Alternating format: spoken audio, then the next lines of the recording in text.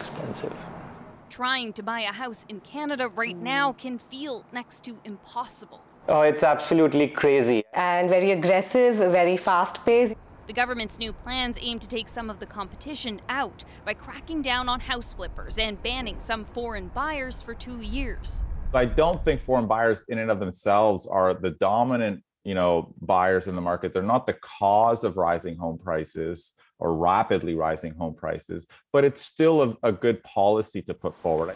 Other initiatives aim to help more young people get into the market. The tax-free First Home Savings Account allows first-time homebuyers to save $8,000 a year towards a down payment, up to $40,000. Contributions, investment growth, and withdrawals are all tax-free, like an RRSP and TFSA in one. I think that would help us a lot. All the money you're putting in there, you'll get to keep, which is a good feeling.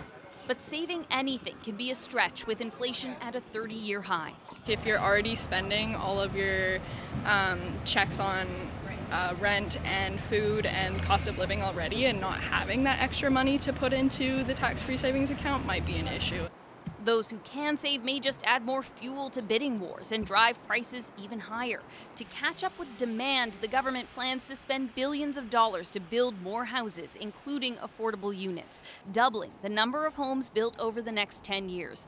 But this expert says prices could still keep climbing. Unless we commit explicitly as a society and as a government to restore affordability for all by having home prices stall so earnings can catch up, who knows what portion of that supply will actually come in reach for what locals earn. And 10 years is a long time to wait. It's such a crazy market that you don't have the luxury of, waiting. Would be good for someone in the future, but not for buyers like us who are already in the market.